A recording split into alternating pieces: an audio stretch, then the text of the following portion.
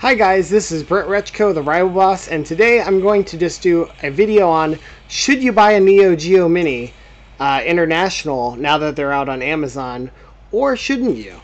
You know, I've had the Japanese model here for a while now, and I have a lot of impressions that I'm going to give you, the pros and the cons. So let's first talk about the costs.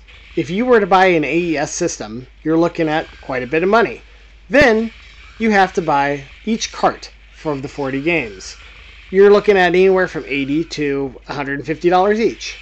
That's $4,000 plus dollars. That's a lot of money. That's a lot more than the 120. Yeah, they might be better looking and, you know, run better, but I mean, come on, that's a lot more money. You can't even really compare those two. Like, of course the original is going to be really good at doing what it does, you know. Let's talk about doing it on like a Switch or PS4. Well, first you got to buy a PS4 or Switch for around $300. Then you have to buy each one of the 40 games at anywhere from $3 to $40 or $3 to $5. You know, that adds up quick. That's a lot of money. That's more than this little system can already, you know? So that's kind of, yeah, they might slightly be better, but this is very close to that. Okay, let's talk about some of the pros. Well, first off, it comes in a nice box, has a great looking little system. The controller is really nice. The screen is great. The controller pads, I can't tell you because I don't have them yet. I'll be getting them when the International comes out. But I've heard they're really good. They feel just like the old Neo Geo CD ones. You know, the screen is amazing. The buttons feel good. The way you select and go through the menus is really nice and intuitive. You know, you can just push it, goes right in. You can exit. You know, the menu system is really nice. It all works really, really well. Also, you get these nice stickers. The game selection is amazing. Like, even on the Japanese version that has a lot of fighting games. But that international one that's coming out has a much nicer, wider spread of games. So, you know, you get a little bit of everything. That's a real plus. Also, the international one has a very neat little light next to the joystick from what I've seen.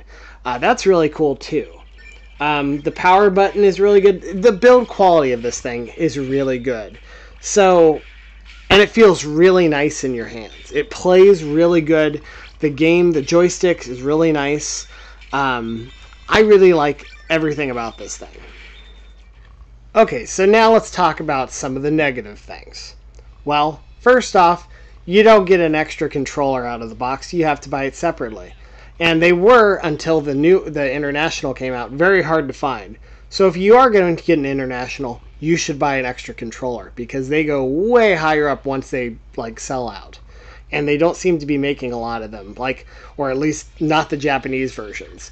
So I bought 2 of the international ones. Hopefully, I'm hoping they'll work for the Japanese one too. More on that soon.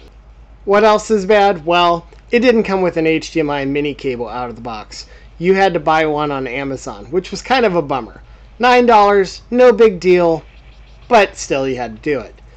And also, the output of that said output on the system, some people like it, some people say it's ugly. I honestly didn't find it that bad, but I'm also not crazy nitpicking. I also found out you can plug this thing up to a converter that goes from an HDMI to a component or composite, or an S-video, and I plugged it into a nice old CRT to add some scan lines. It looked really good. Yeah, so, some people say that the soft image filtering and stuff, and even the normal filtering, isn't the best. And I can see that. It isn't as good as, say, an AES, or even maybe a Switch running it. But it's still pretty dang good, and it's still pretty quick. And, honestly, for how much time I play it on the little mini screen versus the big screen, this is the way they're intending you to play it anyway, is on this nice little screen that they provided you. It's simply beautiful on this little screen. Another downside, you know, they didn't put a mini battery inside of this. Like, they could have easily put something that you could charge and then even just take it with you, just, you know, even if it didn't last more than a couple hours. That would be really cool. But it doesn't. It has to kind of stay plugged in for you to be able to play it. And that's kind of a bummer, you know. But honestly, you know, it could have, but it also would have increased the price a little bit. So, now, on a side note, people have taken this thing apart already. It's built pretty well. But there are, you know, most people think this thing is going to be able to be hacked eventually, where you will be able to add your own games to this. But at the same time, they also notice that this thing doesn't have a huge memory spot, like compared to some other systems. And the Neo Geo games in general take up a lot of room. So more than likely, you're not going to get, you know, 500 Neo Geo games on this thing. You're probably only going to get like maybe 60 or 70 is my guess. So, you know, there is room for it to grow later on, but you're not going to go crazy and get like 500 arcade games on this thing or anything like that.